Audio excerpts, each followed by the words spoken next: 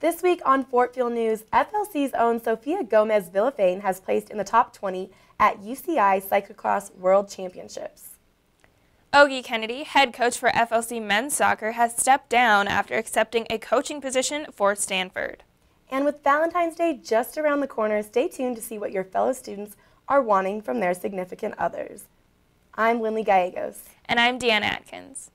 While Fort Lewis College has been nationally recognized for our cycling program, we are now internationally acclaimed thanks to Sofia Gomez-Villafane.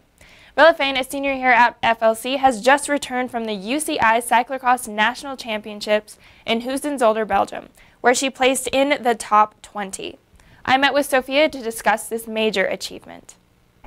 So, hi Sophia, we're happy to talk to you again. You just competed in the Cyclocross World Championship, so what can you tell me about your experience? It was definitely very exciting. I had never planned on going to the World Championships this year, and it was really exciting because it was the first year ever that they have had a U23 category for girls, which means normally all the girls will be racing elites, just one big category, and this year they had a new race, and it was for girls age 18 and 22. So we kind of made history that weekend, so it was really exciting. Well, congratulations. What did the event mean to you? It was definitely a huge accomplishment. I mean, this year I'm definitely more determined to pursue my cycling career a little bit more, and I had been working with a coach for the past 2 months, and having a good ride at nationals was huge, but being able to go to Worlds was definitely something I didn't think could be possible this year, so I was really excited that I was able to accomplish that. Talk to her. What can you tell me about competing at that level of intensity?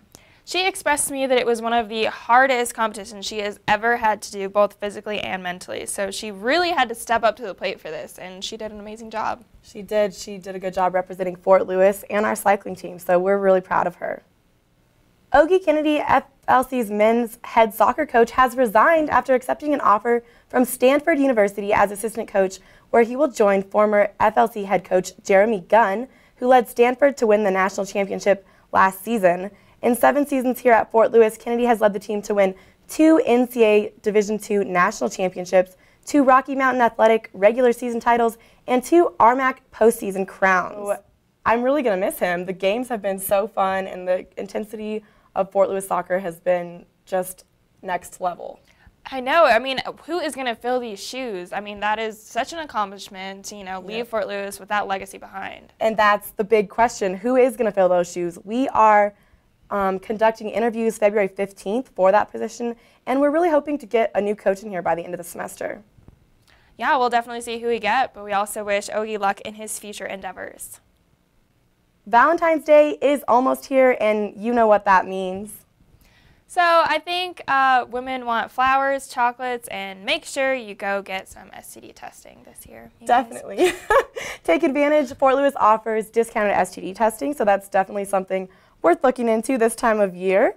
And as women, I feel like we always say we don't want something for Valentine's Day, but we do. We want flowers. We definitely do. Something sweet, something nice. Something sweet. What is the ideal Valentine's date for Fort Lewis students? Let's see what Gabby found out.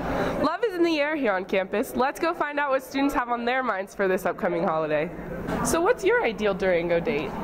My ideal Durango date would probably be to go up to Vallecito and take probably a fired up pizza out there and just have a picnic by the lake. Where would you take your date for Valentine's Day? I'd probably take her out to dinner, probably to like Seasons or another nice restaurant down Durango. My boyfriend is going to take me to El Moro because it's my favorite restaurant in town.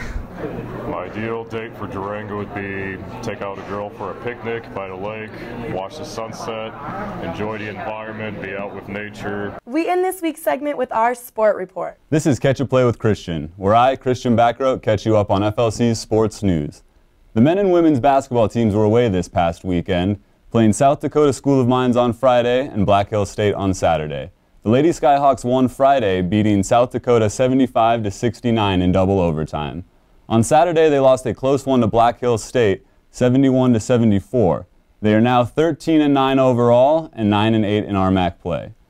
The men's team won in overtime Friday, beating South Dakota 84-73. Rasmus Bach and Joshua Blaylock both recorded career highs in points. The team recorded their 7th straight win on Saturday, beating Black Hills State 80-73. The Skyhawks are off to their best start in school history, holding a 19-3 record. The team also moved up 5 spots in the Division II coaches poll to number 10 in the country. Both teams return home this weekend to play Western State University on Friday and Colorado State Pueblo on Saturday. Way to go, Skyhawks. In between games on Friday, Fort Lewis will honor longtime men's basketball coach Bob Hoffman, naming the court in Whalum Gymnasium after him. This has been Catch a Play with Christian. See you next time. Thank you, Christian. For all your campus, sports, and community news, be sure to check out the big yellow boxes on campus. And until next time, see you on campus.